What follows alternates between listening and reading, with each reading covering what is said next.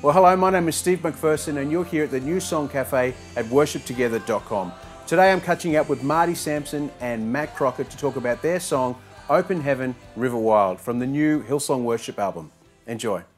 Well guys, it's good to have you with us today. Thanks for being here. Thank you, it's good to be here. So today we're talking about the song Open Heaven, which is a beautiful song. So I'd love to hear how this song came about between the two of you and what the story was. What's the scope on this song? What is the story, mate? Well, what is the story? I don't know, me and Martz were kind of, obviously we're writing for Hillsong Conference, which we knew we were going to be doing an album at the time, but more importantly we just wanted to write for our church, and so we were kind of writing together at the time, which is cool because we haven't really written for a long time, like a really long time. So it felt great though. We spent like a long couple of 3 weeks. I don't know if they call that a long couple of 3 weeks, but we spent some time together. It was pretty long. I was struggling. By the end of 3 weeks, I was like, I need a break. Anyway, so we were riding together, and we had some other ideas, and I think we were just at my house, and Martz actually just went to do something else at the time, and I had an idea from the night before, and he walks back in, and I kind of showed him this idea. I was like, what do you think about this? And Martz, in his genius way of doing things, was like, that's awesome. What if it went like this? And flipped everything on its head. And that kind of ended up being the melody chorus. And he started singing the living water part, which is in the bridge. And just from that moment, we're like, okay, there's something cool about this song. So we just started spending a lot of time on it, trying to kind of bring it forward as an idea. And talking to Cass, she was like, it'd be great to have a song about the Holy Spirit, which I know we've tried to do before, but we wanted to do it in a way where it wasn't weird to sing about the Holy Spirit, because I know some people have issues with that. So I was just reading Acts 2:17, which says, where is it? In the last days, God says, I will pour out my spirit on all people. Your sons and daughters will prophesy, your young man will see visions, your old man will dream dreams. And it just goes on to talk about other things. And it really inspired me to kind of dig deeper into that thought about what that looks like as for not just back then, but for now. And so we just, as I said before, spent a lot of time working our way through it and kind of bring these ideas to life through the song.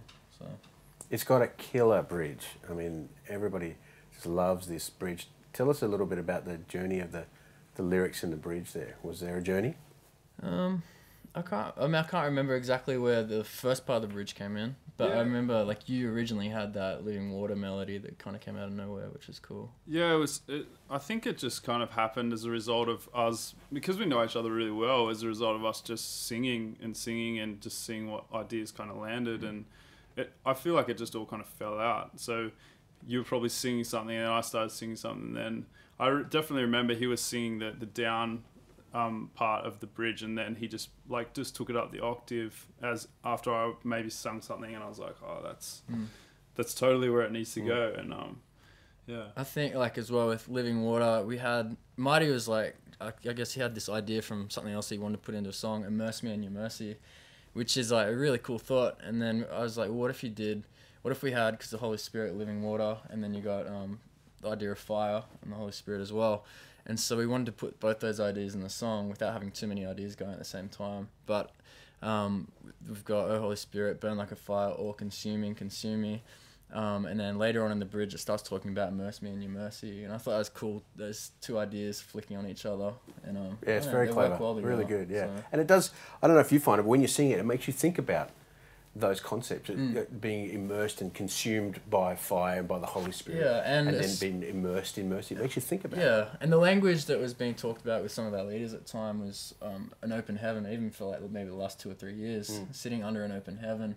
And I think that was when the song really started taking shape. What does that look like to sit under an open heaven? And that's God's presence just pouring out upon us, which it constantly is. So.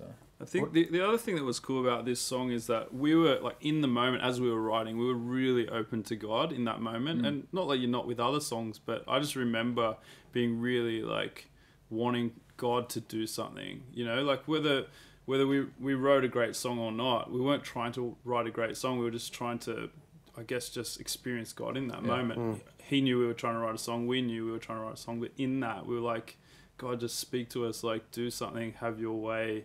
And I really do feel like there was like God breathed on that song. I know the first time we brought it to a creative night, like it you know, even in the creative team, it just connected in a way that I guess we were talking about with the Holy Spirit. Just people were seeking the Holy Spirit, seeking you know, God's presence, and it was just a really powerful moment. So beautiful.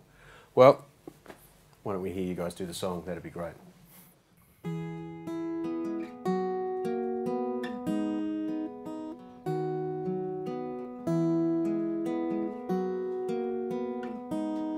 Signs and wonders from above. When you poured out your spirit on the old and the young, in the power of your presence, Holy Spirit rain, falling like a flood, break upon my praise as I sing of your love. Holy Spirit fire, burn within my soul as I call on your name,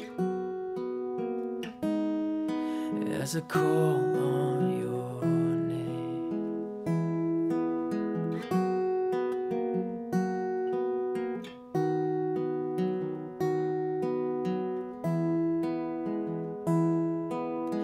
Holy Spirit, burn like a fire, oh consume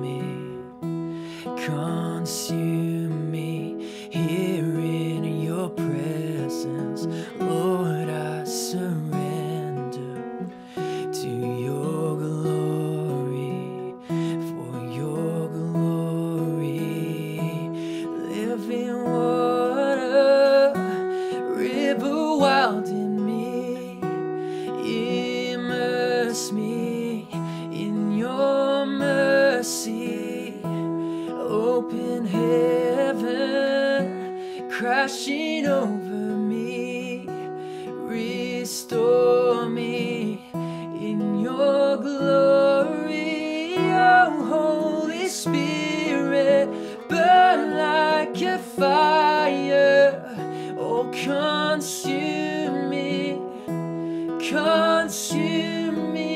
here in your presence, Lord, I surrender to your glory, for your glory. Yeah, beautiful. Beautiful. Nice job, guys. Let's talk about what you're doing, Marts, there. What key are you in? It's a great question, Macca. Song was in C. I don't know what's in now. I'm in the key of B, but we recorded in C. Yeah. Okay.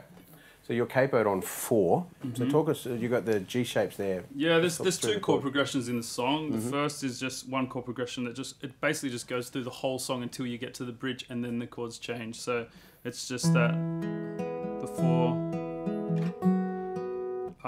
Double time. So 4. That's all it changes, 5, right? Just the 6, 1 over 3, or 3 over 1.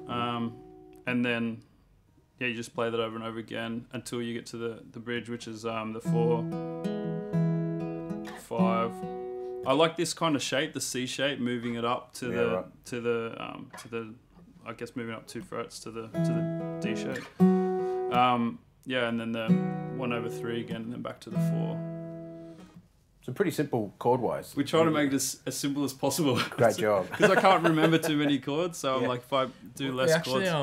When we were writing, Mart's had this sound on a keyboard, which actually, don't know what it was. It's probably a really standard sound, but it was just so amazing. Like, this has to be the sound for the thing. I don't know if it was, but it kind of inspired a lot of the very good thing. So it was probably a 20-year-old keyboard, and it had one amazing sound, and all the rest were like 20 years old. People are playing there, it's not the right sound. It's got to be this one. Crappy sound. And talk to us about when you both are worship leaders. This song, you can do it in so many different ways. You can keep it tender right throughout it, or you could build it and it could climax towards the end there, especially going into the living water. Yeah. What sort of thoughts go through your mind when you're leading this song? I'll talk about the fact that it's like there's a guy and girl singing. It's kind of like a duet, but I think that just happened naturally because some songs like you run the idea through, like maybe you could do that, but this one just felt really natural to do that. I don't remember what inspired it. I think it just kind of happened. But we don't do that every time, do we? We do the song. I don't know. Every time I've been on, we have. But I'm sure like it doesn't really matter either way. You can do it with a girl or a guy all the way through. Yeah. So. Yeah, and the other thing is, if you were doing it for the first time, I would maybe draw out a scripture like what you just said, and just talk about the Holy Spirit and that God's desired to impart Himself at this point in time. That's the beauty of what we believe, is that God is still active, is still doing something, and just drawing attention to the Holy Spirit from the scripture before then bringing the song. I would probably do Bring some context. Yeah, Yeah. It's good. Well done. Well said. Well, guys, it's a great song, beautiful song. So thanks for being with us today and doing this song for us.